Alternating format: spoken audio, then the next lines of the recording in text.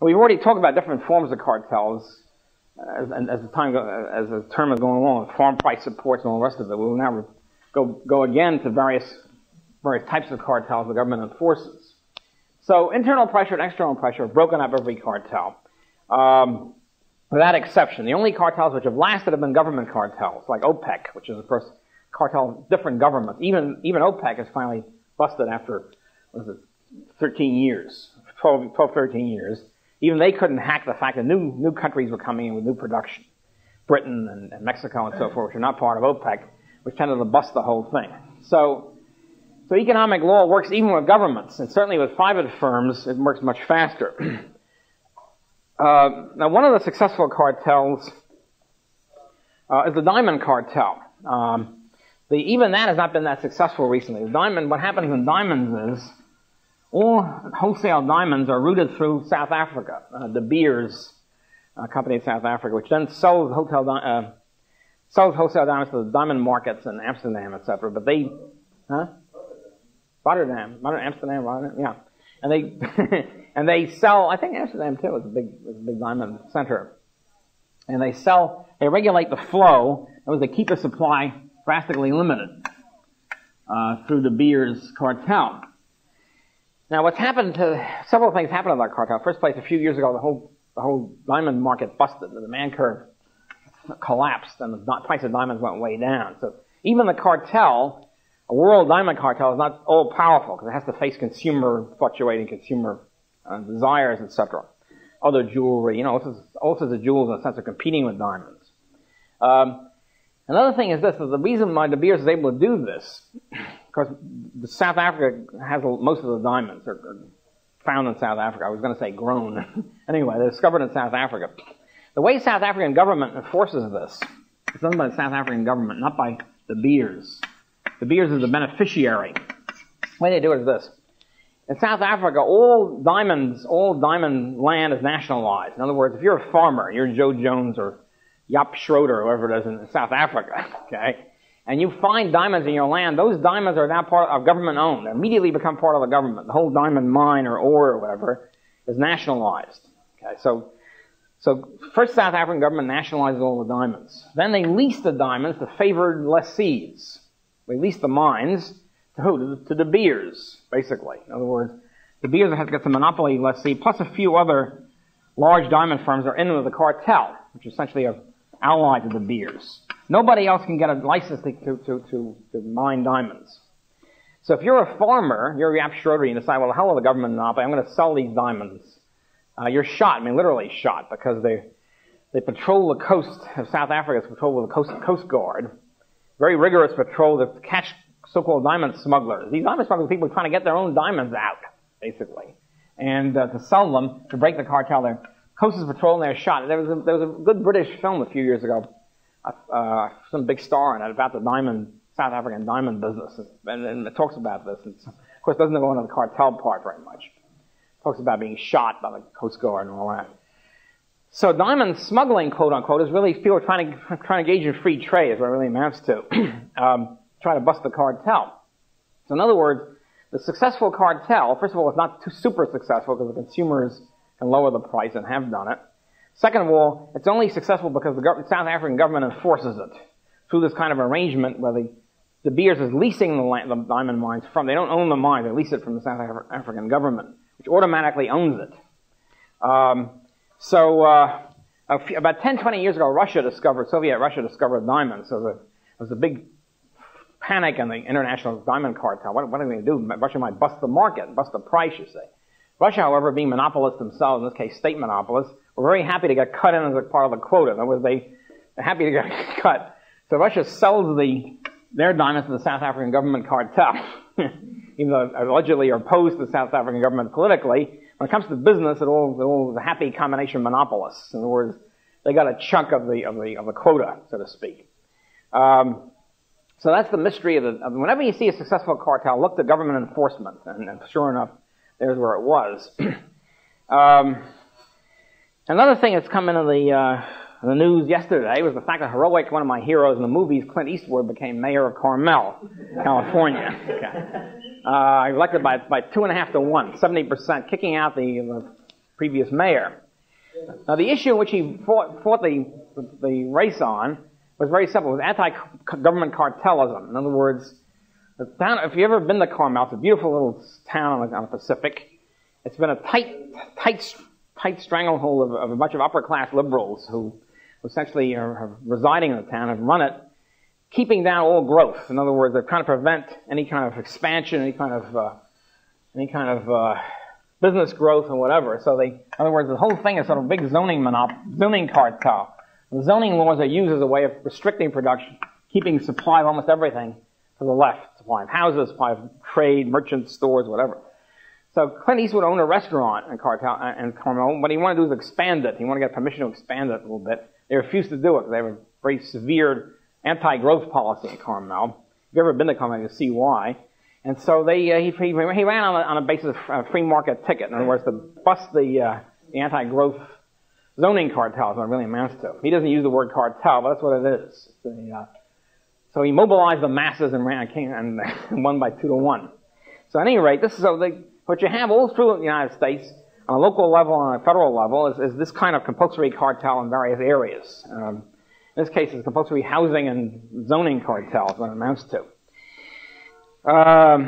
California, by the way, is shot with that. I mean, it's shot through with housing cartels. We try to keep out people you don't like by zoning them out of existence, or preventing them from coming in. Is what it amounts to.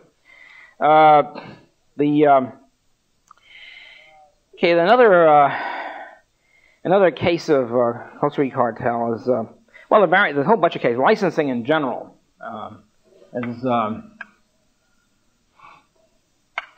there's a example of almost every business is now licensed. I mean, everything you can think of. And the licensing is always the excuse for license. What's the excuse? The excuse, of course, is the public welfare, common good. The excuse is we have to protect the public by licensing this profession. Well, the medical profession, it sounds more plausible than other professions. It's not the real reason for medical licensing either. But in some cases, it's obviously idiotic. Like photographers are licensed. Why do you have to have only licensed photographers? My brother-in-law, for example, is an excellent photographer. He doesn't have a license because the license is very expensive. He's in the state of Virginia. So the licenses are very expensive. Okay, so you have an expensive license. This, of course, pushes the supply curve of photographers to the left and raises the price of the consumer. He would like to be a part-time photographer. Okay, he's really a printer. A photographer is a sideline. He's a very good one. He could be, but he can't. He doesn't have enough money to be a license. It's not worth his while to get a full license. So they don't have a Gestapo in Virginia searching every town for photographers. So he can be an illegal photographer, except he can't take out an ad. He can't be on the yellow pages. He can't say photographer, et cetera, because then the state licensing bureau will crack down on him. So his business is restricted by the fact that he can't advertise and he can't make it public. So this is what happens. The purpose of licenses is to keep out, to push the supply curve to the left, keep out new entrants. Is what I mean. And one of the things about licenses, we'll see time and again here, is, and Miller mentions this, is the so-called grandfather clause, grandfathering. Grandfather clause means that you say this profession, whatever it is, this occupation, needs to be licensed because we have to serve the public and have to make sure, for example, photographers are of good moral character or they're heavily educated, whatever the heck it is. Okay, they've taken 3 years of courses in some photography school. Well, these restrictions are coming. They're not applied to existing people. Existing people are grandfathered out. In other words, let's say you pass a law in Virginia that in order to be a photographer, you have to go 2 years to a photography school. Okay? Licensed photography school. I mean, it's very expensive. This pushes the supply curve to the left. And then you say existing photographers are exempt from this regulation. So this is a blatant monopolistic, cartelistic thing. In other words, obviously it has nothing to do with the public welfare, because if you want to serve the public welfare, you apply to everybody, including to existing photographers. It's really important that photographers get a university education or they learn about physics or something like that. Then you make it apply to everybody. No, it only applies to new people coming in. That's the tip-off. The whole thing is a racket.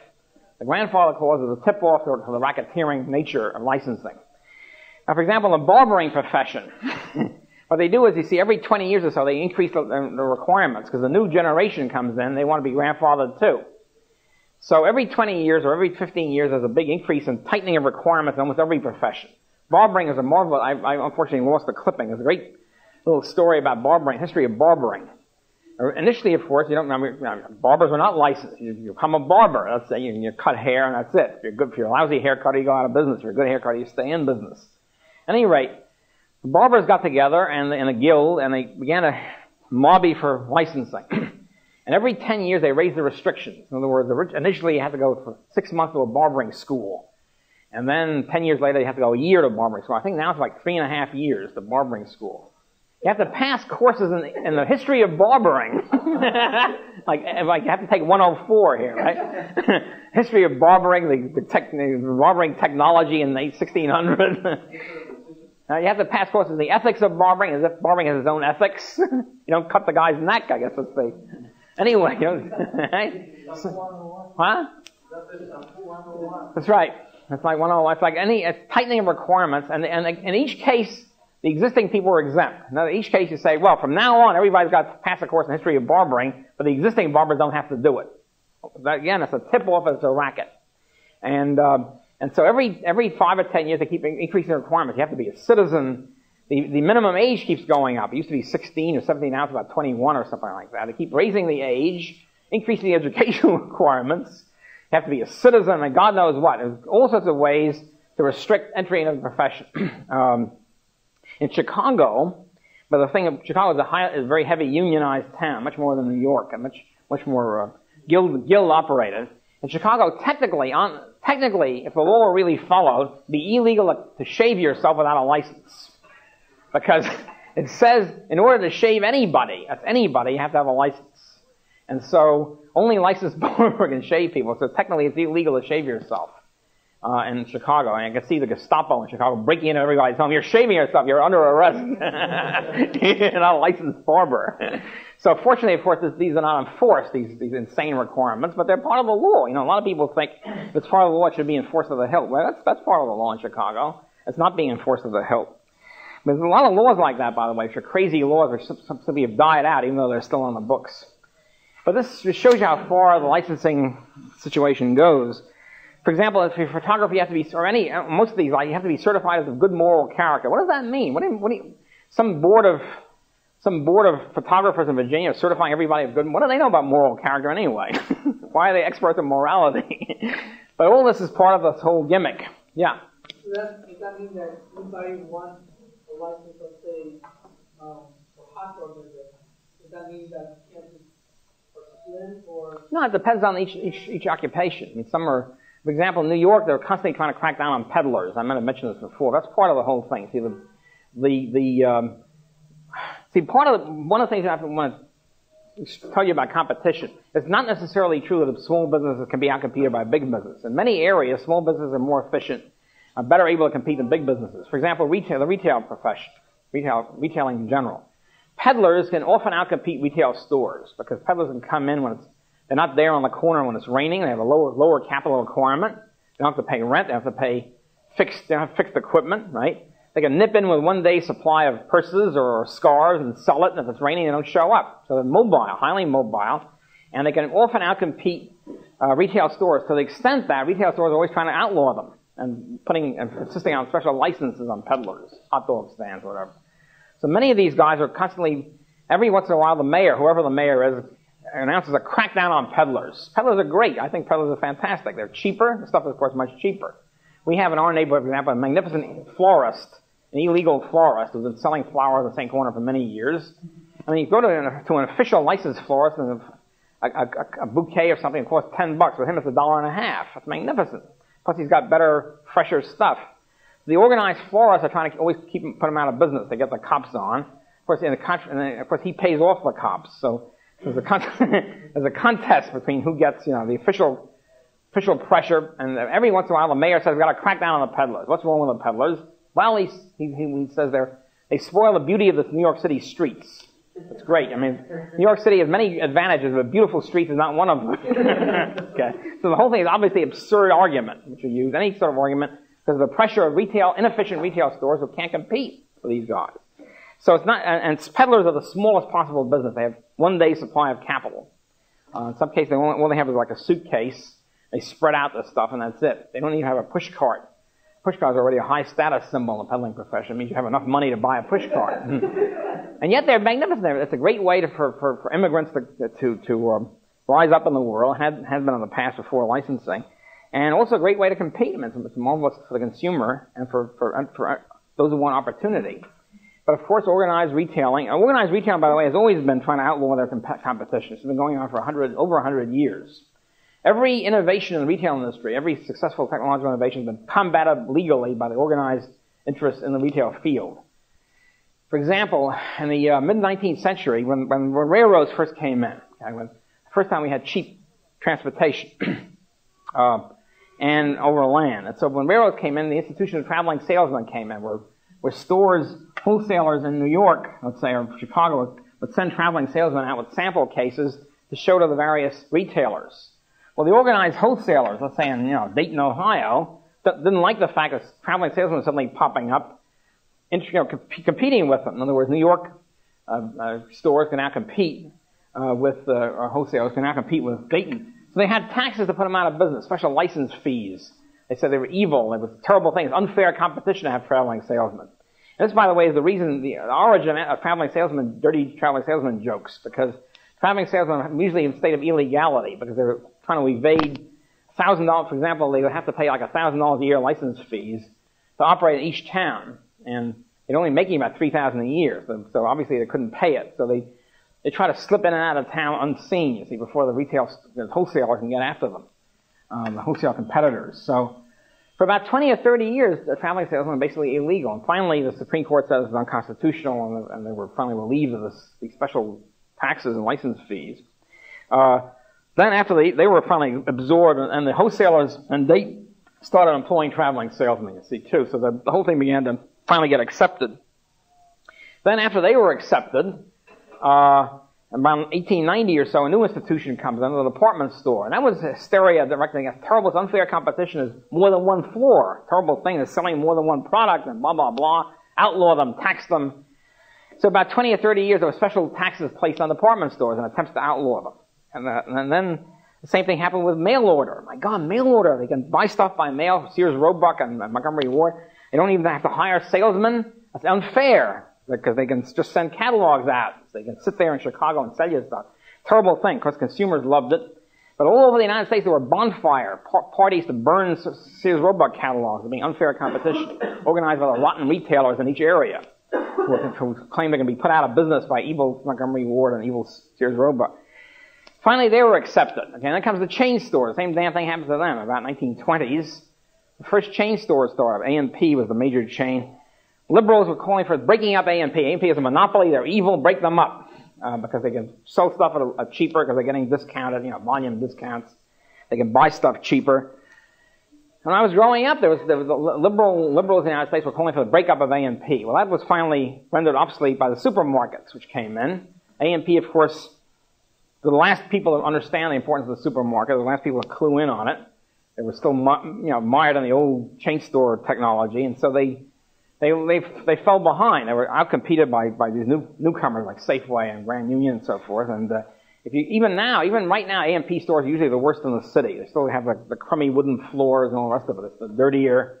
And so they almost went out of business. They almost went bankrupt. So-called monopolists. They didn't have to be broken up. They fell behind in the competitive race because, like most big business, many big business, I should say, they didn't understand they weren't alive to new developments. The chain was supermarkets can also be a chain, but the chain was, you had mom and pop stores, okay? You go to the counter, you ask for 2 pounds of butter or something, okay? There are very few of them left. There's some neighborhood stores like that still. The chain stores, you still had to go to the counter and ask them, but they were, different. There were branches all over the place, and each one was more impersonal. You couldn't get credit as well. They were cheaper. On the other hand, you couldn't get credit. They didn't know you and that sort of stuff. The deliveries weren't as, so there are trade-offs. A lot of people still prefer the mom and pop stores because they get cheaper credit. They can deliveries at night or whatever it is. But then you see when supermarkets came in, it was purely self-service, which was a tremendous new concept after World War II. We unheard of. You didn't have to go and ask the guy to get the stuff. It was a great development. And A&P fell behind on that. Yeah, they finally did it, sure. But they almost went bankrupt. In fact, reduced a lot of their stores because of that. So, at any rate, so in the retail, and after that, after the chain stores were finally accepted and the supermarkets were accepted, then they started bellyaching about discount houses, which were the last big innovation in the 1950s and 60s. They used to have, this is, by the way, is put in by the retailer associations, trade association. Resale price maintenance laws came in the 1930s as an alleged anti-depression device, and of course continued 30 years after the Depression was over. Resale price maintenance laws meant that if a manufacturer signed a contract with a retailer, let's say, to sell some appliance for a certain minimum price, let's say, sell an electric shaver for no less than $30, then no other retailer could cut the price, any place, even though he wasn't bound by any contract. There was a law then imposed a minimum price for these products for all retailers all over the country. This is the so-called resale price maintenance law. So why not? Manufacturer really doesn't care. Why should a manufacturer, if you're a Sunbeam company who's selling shavers, why should you care what the retail price is, as long as you get your price that you want from the wholesaler or the jobber? And so they didn't care. What happened was the organized retail associations went to Sunbeam and said, look, we'll boycott you. We won't buy Sunbeam unless you impose a minimum price of whatever it was, $30 or whatever. So in other words, the whole idea was to restrict production and raise price. And inefficient retailers wanted to screw the consumer by organizing a cartel and getting the federal government and state governments along with them imposed the cartel through resale price maintenance laws, which said once the manufacturer announces a price, everybody's committed to it. Retailers can't cut it. So finally what happened was that two heroic so-called discount houses in New York, Masters and Corvette, simply started cutting prices. They said, hell with it. We defy the law. We challenge the constitutionality of it. They started selling stuff way below, much cheaper. And the way they were able to do it is by no-frill salesmanship, of course. In other words, instead of having a salesman at your beck and call, what do you want, sir, et cetera, you had to line up like you do now with, 47th Street photo, et cetera. You have to know what you want ahead of time. You go and you line up and pay for it. And so that was enable them to cut the cost, cut the price, and so they started undercutting. It was magnificent. Everybody flocked, of course, to Masters and Corvette, and went up to the Supreme Court. The organized retailers, fought it bitterly. They hated this thing. It's horrible. It's unfair, and blah blah blah. It's monopolistic. Here's another favorite argument of these guys. They say, well, look, if you allow free competition, and Cartels always said, if you allow free competition, eventually some firms will get very big and they'll put the other firms out of business, and then they'll raise the price. In other words, their argument is to preclude the possibility of an efficient monopoly 20 years from now, which will eventually raise price. Let's enforce an inefficient monopoly right now. Let's have a government cartel forcing you to raise the price. An obviously idiotic argument, which can only be held by somebody who's doing this to impose an inefficient cartel on their own behalf. I mean, you look at it logically, the whole thing's idiotic. So it's only pushed. People were special pleaders for this thing. So this is their argument, if you will. You can't, it'd be a terrible thing.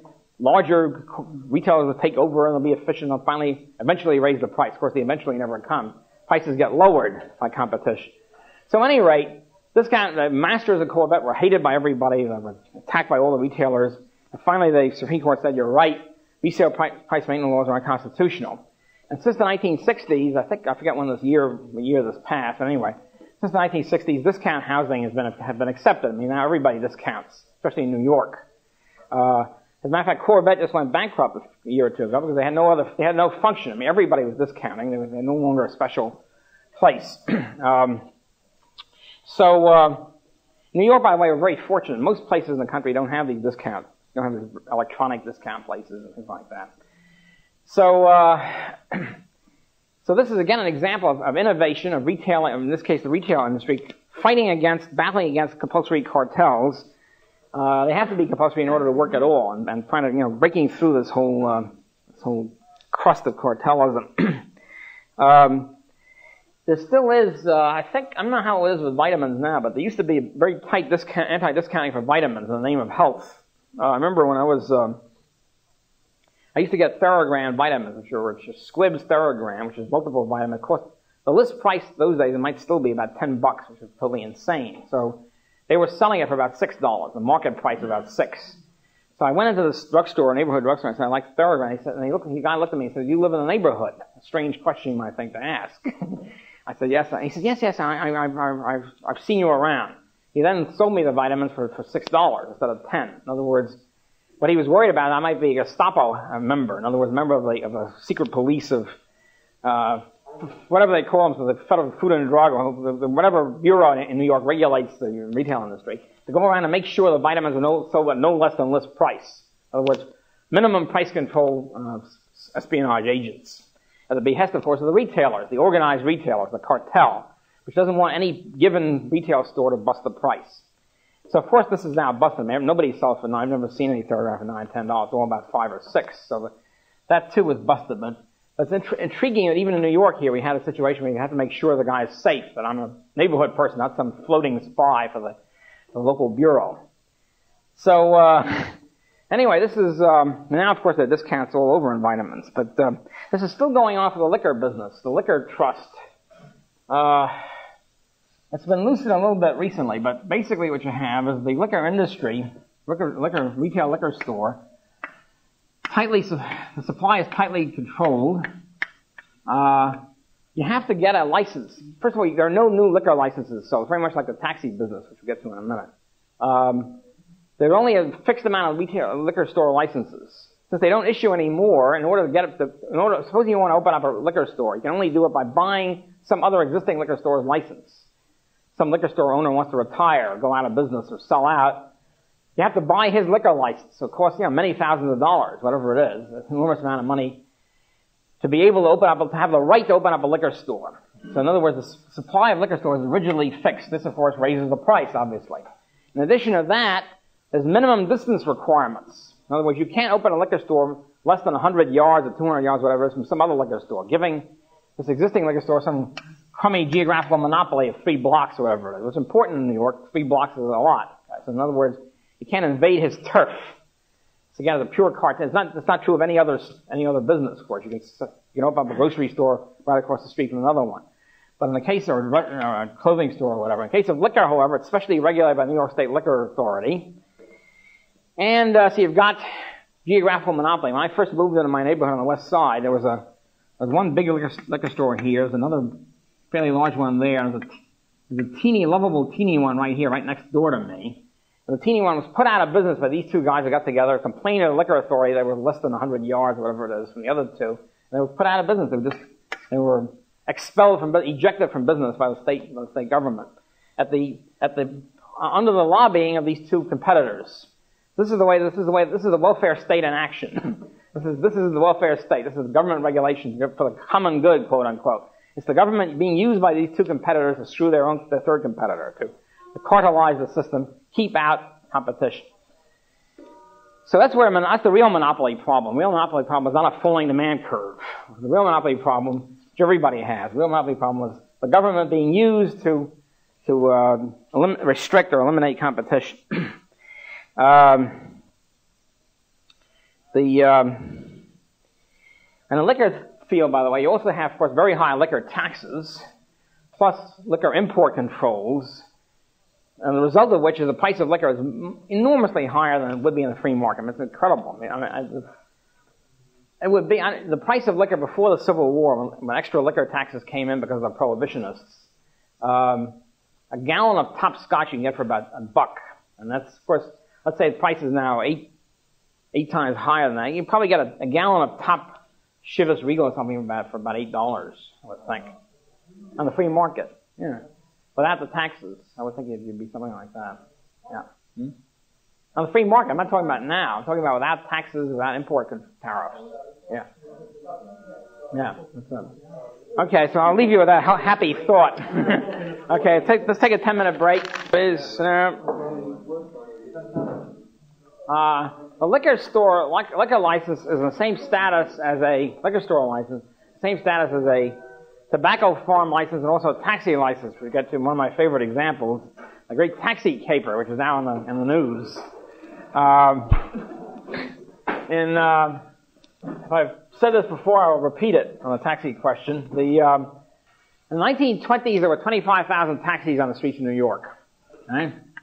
In order to get a taxi, in order to get a taxi license, you had to be licensed for this. All you needed to do is be able to show you could drive a car. So you needed a driver's license plus a car. You had to access to a car. And then you went downtown and got a $10 license. And the license is, then you're in business and you operate a taxi. In the 1930s, the number of taxis went down from 25,000 during the boom of the 20s to 11,787. In 1937, the taxi owners in New York, the Associated Taxi Association, went to New York City and said, we need some help in the Great Depression. We need to be bailed out. And the help was that the New York City government said, okay, from now on we issue no further taxi licenses. Now, from that day, from 1937 until 1986, that's 39 years, no more taxi licenses have been issued in the city of New York. That's it. The number of taxi licenses has been frozen, by divine edict, in 1937, has never increased since. There we sit. Greatest boom in American history, tremendous boom in income and employment, whatever. We still have the same number of cabs on the street now that we had in 1937. Even though, of course, income is going up. Population of New York City is not going up, but population in suburbs is going way up. So a lot more people trying to get cabs. So you have then a freezing of supply at the old level, and therefore would ordinarily, of course, have gone up. And so what you're really doing is you're restricting the supply and raising the price.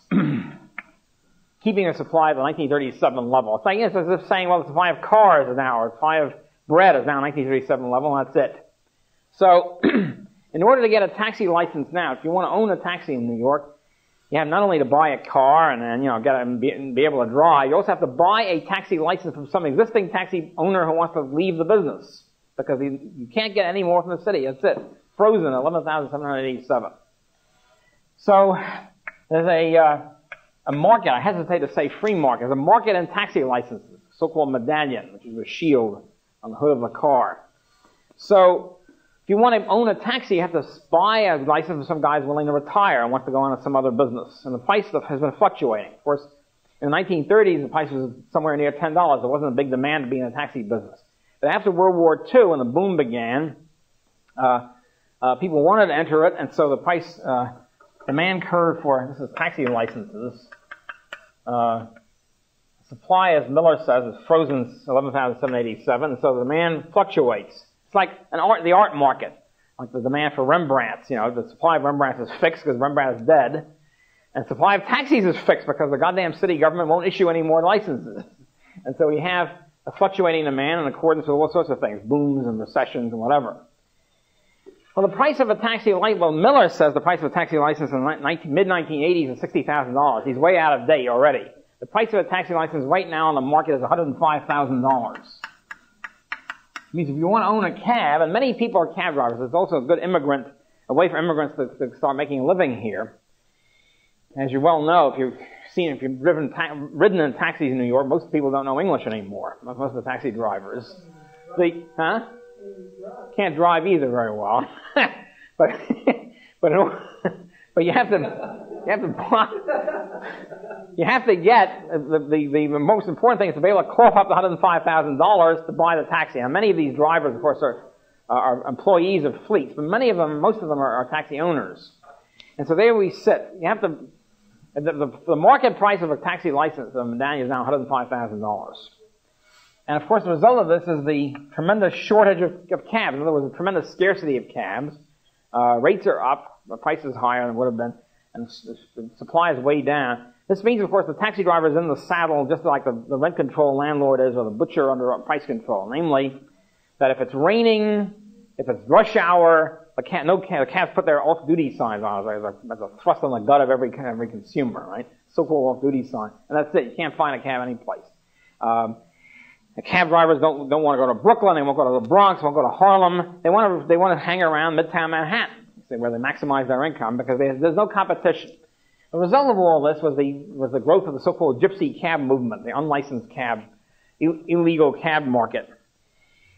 And then the gypsy cabs became quasi-legal. So I think there's 3 tiers now. There's the gypsy cabs, which are sort of legal now. There's the illegal illegals, and there's the legal illegals. And there's the medallion cabs. The medallion taxis are the only ones that can officially cruise and pick up pick up customers. Other cabs have been allocated Brooklyn, the Bronx, and whatever, aside from Manhattan. They're basically allowed to cruise in Brooklyn and the Bronx. And still others you can call them up, the radio cabs, you can call them up and that's okay, but they can't cruise. Now, of course, in real life, they do cruise, it's not illegally. There's this whole structure, this crazy structure of the taxi industry, all due to the fact that the no new licenses have been issued since 1937, for 49 years. Yeah. 39 years? What is it? Yeah, 49 years, there have been no new taxi license. Every few years, Mayor Koch has tried to increase the number. Like, let's have 100 more, and the taxi drivers are going on strike. Big hysteria.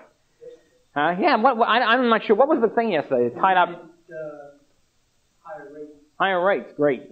Yeah. So, what's happened in the taxi business is interesting. This happens with all monopolists in many ways. I said in the long run, all monopolies are inefficient.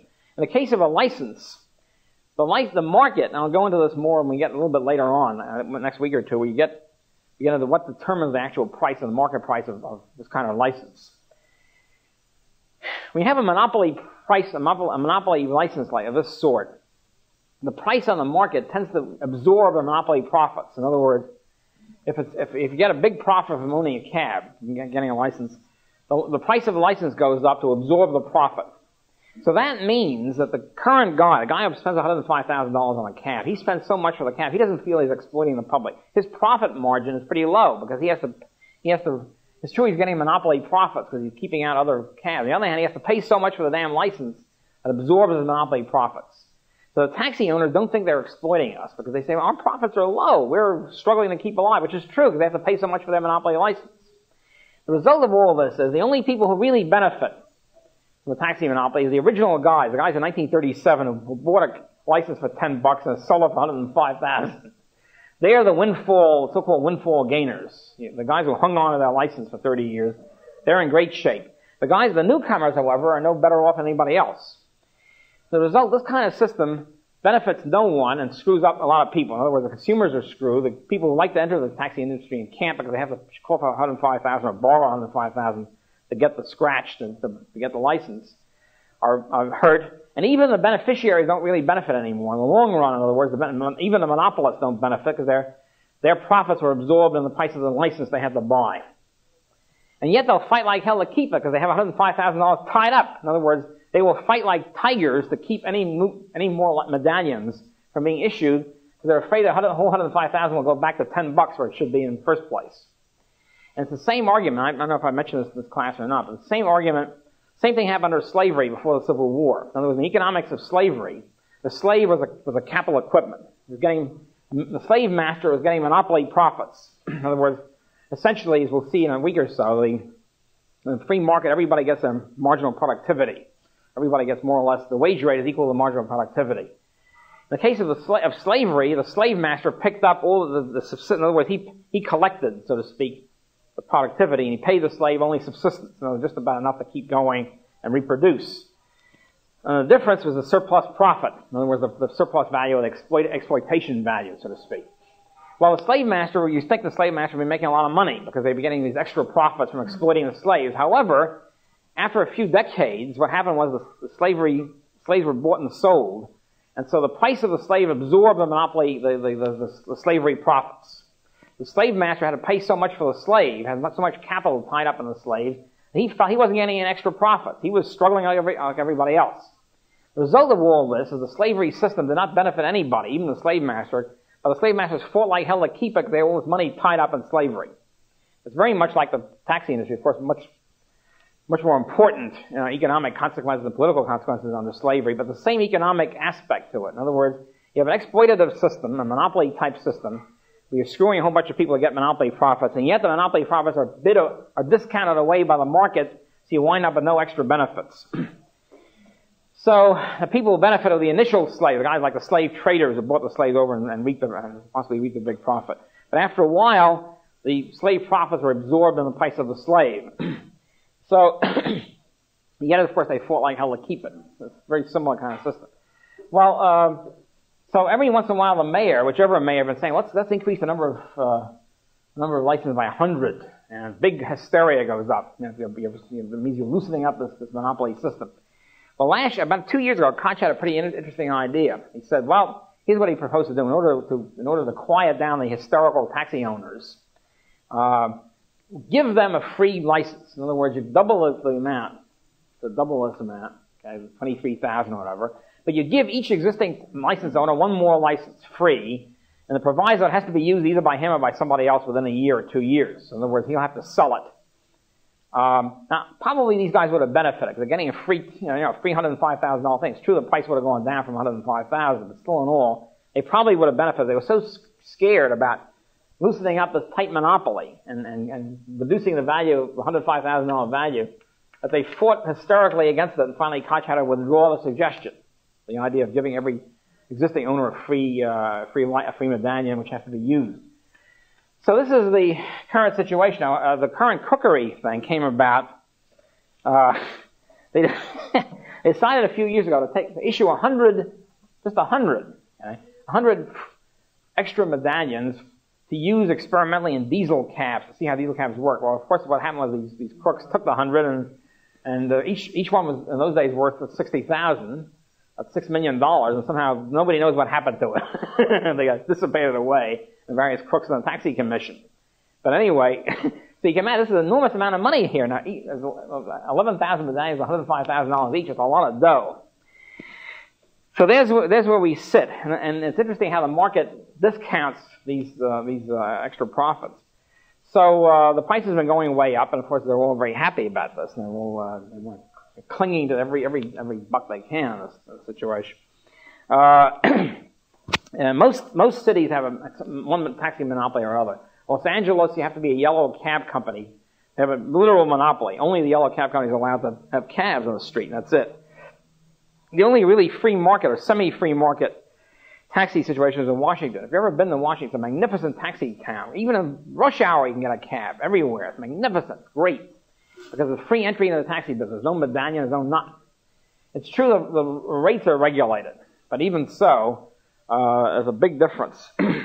One of the things about the rates is, by the way, one of the reasons why the gypsy cabs are now quasi-legal is because they don't cut the fare. In other words, they're finally grudgingly accepted by the medallion taxi people because they don't undercut the fare. If they undercut the fare, they'd probably be beaten up. There'd be war on the streets. But since they don't undercut the fare, they're allowed to continue under these restrictions. So that's we'll never get a really decent cab service in New York until the taxi monopoly is broken. So we get free entry in the taxi business. I doubt whether it'll ever happen. I'll have to really buy these guys off. They refuse to be bought off, even as I say, even one free medallion didn't do it. So that's the current setup.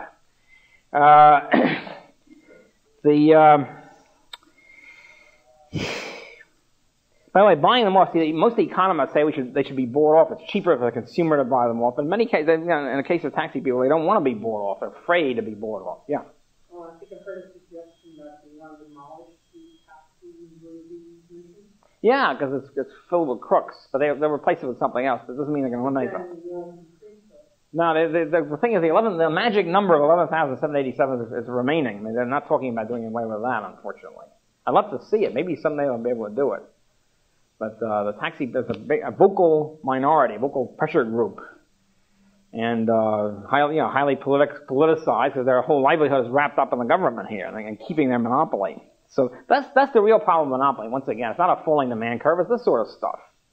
So you can't get into the taxi business unless you shell out $105,000 from somebody who's already in it. Okay. Okay, similar situation as with medical licensing. It's more complicated. Medical and hospital licensing, where the real sticking point happened, the real difference occurred in hospital licensing, where medical schools and hospitals were brought under severe regulation around 1910. Abraham Flexner wrote a report for medical education in 1910, was sponsored by the Carnegie Foundation and the Rockefeller Foundation. And his report was there are too many doctors It's true he talked a little bit about the quality of education, but basically he's saying that the income of each doctor is too low and should be higher, and the way to make it higher is to restrict the entry. And once again, so we have a systematic situation where the supply curve is shifted to the left. There were literally half the medical schools in the country were put out of business. And licenses were not renewed or not issued by the state governments. Each state set up a medical board. The American Medical Association, the trade union of doctors, so to speak, was given the right to appoint the people. In other words, if you have a state photography board, who's running it? It's the organized photographers, and they run it in a cartelizing manner, of course. Why else run it? So each state, the hospitals, the medical schools were licensed by the state.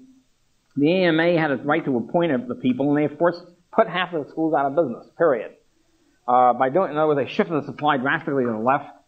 The number of doctors per person is much lower in the United States than it is in most other countries. Much lower than it was before 1910. And so you push the supply curve to the left, and you tremendously increase, of course, the income of the physician. One of the things that was done, when you have a cartel, again, in other words, the medical field is an organized cartel, a compulsory cartel, each state running it, in collaboration with the American Medical Association. What happens with a cartel is that, when you have a cartelist, discrimination comes in. It's very much like the butcher or the landlord. If you have the right to decide who should be in your apartment, you have 50 people for every apartment, well, then you pick the guys you like. You pick the race you're interested in favor of or whatever. Same way with the medical profession. When the medical schools were pushed to the left, and half of them were put out of business by the government, the doctors then decided, well, we're going to keep out people we don't like. Who they keep out? Blacks, women, and Jews. These are the three major groups that were forced out of medicine. Before 1910, there were a lot of black medical schools, a lot of female doctors. They were systematically put out of business by the government, the state governments. All the black medical schools were put out of business as being, quote, unqualified, unquote. The female schools, those that had female medical students, were put out of business. And so the whole thing shifted. And WASPs basically took over the medical profession for decades. Interestingly enough, the people who took over, and this has been, economists have engaged in a study of this, in the medical profession, the most monopolistic part of the profession are those which are most connected with the hospitals, because the hospital is the key to this thing, key to the monopoly control, hospital and medical school. So the more hospital-oriented a physician is, the more monopolistic his occupation. Surgeons, for example, are totally hospital-oriented. The surgeons are the most monopolistic. In other words, they charge the highest fees per income of the customer. For example, dentists are not monopolistic, basically, because they're not connected with hospitals. The dentist will charge more or less the same amount to anybody for pulling a tooth. Surgeons, however, take a Dun & Bradstreet report on the income of the patient, and they charge a proportion of what they think they can get away with. In other words, if a person is wealthy, you sock them a higher fee for the same appendectomy or whatever. And they can only do that because they're associated with a hospital, which is basically with a monopolistic licensed institution. So, on the other hand, shrinks, well, mostly unhospital, more or less charge the same fees. I mean, within limits. Shrinks are basically non-monopolistic in that sense. They charge more or less the same fee for everybody because they couldn't get away with charging more for a wealthy person. They just go to another shrink. And with inter-shrink competition will then do the job of making the price more or less uniform. But not with surgeons because they're locked into the hospital situation.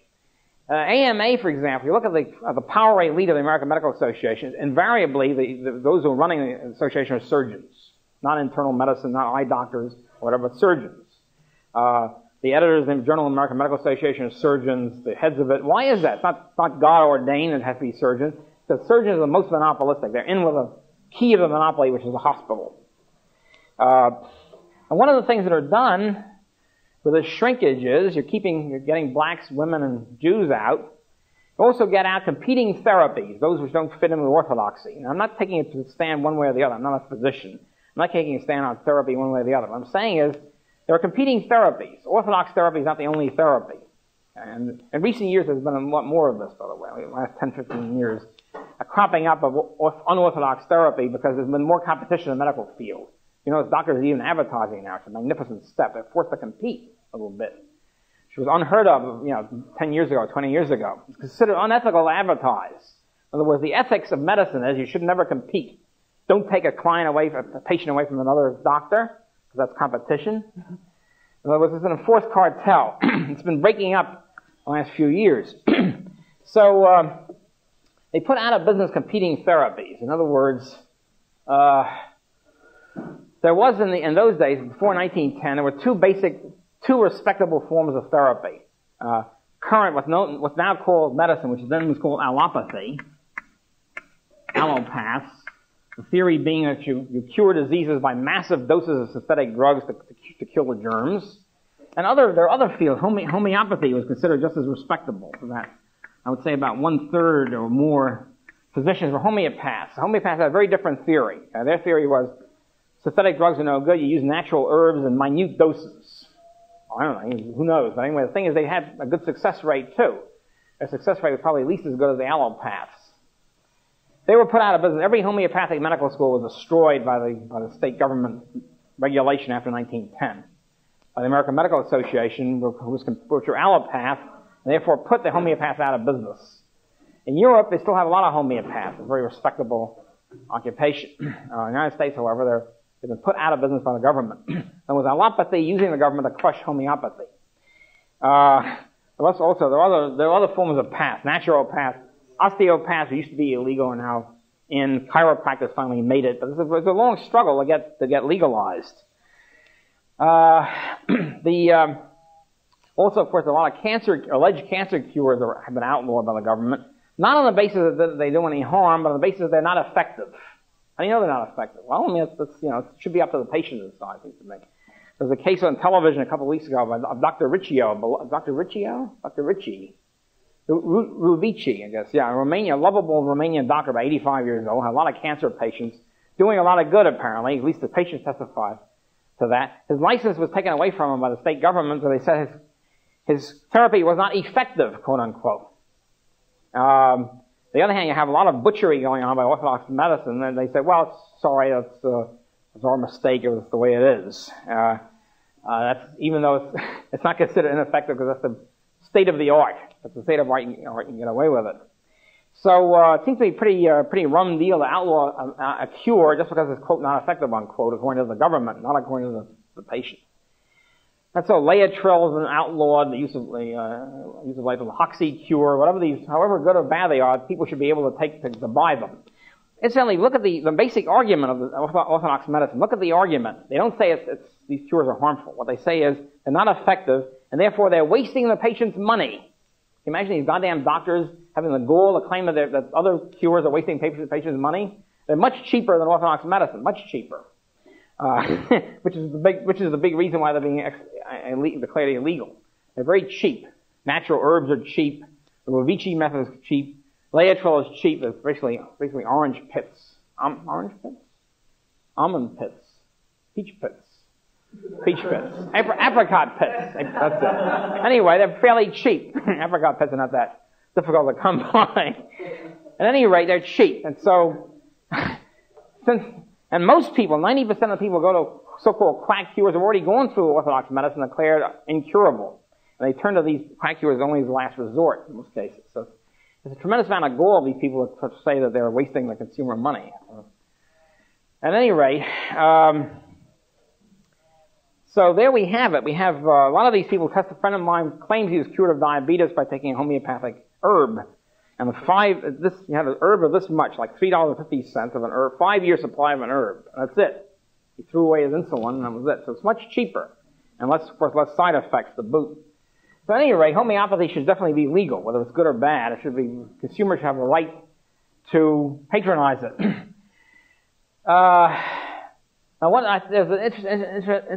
Interestingly enough, a method to the madness here. The allopaths, remember, stress synthetic drugs. Synthetic drugs are expensive. Synthetic drugs also have to be discovered by, and research has to be done into them by drug companies. And we're therefore particularly interested in putting the natural herbs out of business.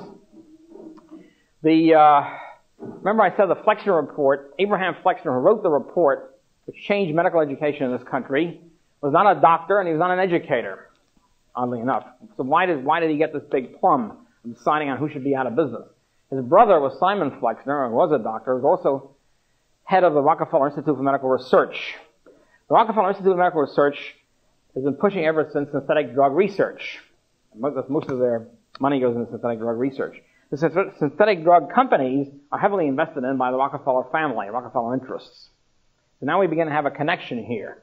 You have the Rockefeller drug interests making a lot of money out of synthetic drugs. We have the Rockefeller Foundation, allegedly impartial, objective scientific outfit, pushing for outlawing of competitors to synthetic drugs. And Rockefeller reaps the profits, along with the medical cartelists, at the expense of the consumer population. I'm not saying that this is the economics of the situation. I'm not taking a stand for or against any of these therapies. What I'm saying is the consumer should be allowed to choose. At any rate.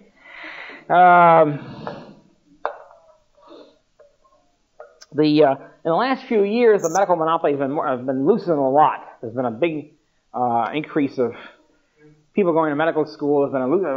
They've had to advertise. There's been a loosening up of one of the reasons was the medical prices of drugs and medicine in hospitals have been so high that competition has been coming in. Paramedics and people like that. Holistic medicine, all these things are much cheaper. And it finally pushed back the monopoly stranglehold on medicine. To some extent, not completely, but things are a lot better than they used to be. I remember when I first went out to California many years ago, and the dentists were advertising on the radio. It was really a culture shock. Turn the radio on, go to Dr. So-and-so, give cheap fillings for $10 or whatever it is.